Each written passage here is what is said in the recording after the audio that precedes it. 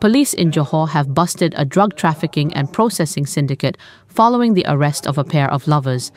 Various types of drugs worth more than 2 million ringgit and drug processing equipment were also seized.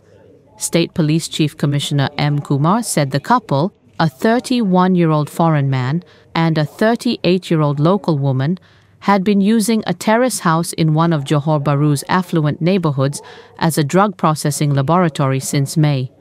He added that the narcotics seized from the two suspects, who also tested positive for drugs, are meant for the local market and a neighbouring country. The drugs are distributed in small quantities using runners to avoid police detection. Commissioner Kumar said police also seized a car, almost 132,000 ringgit in cash, including Singapore currency, and 3 bank accounts containing over 129,000 ringgit. The two suspects have been remanded to assist with investigations under Section 39B of the Dangerous Drugs Act, 1952.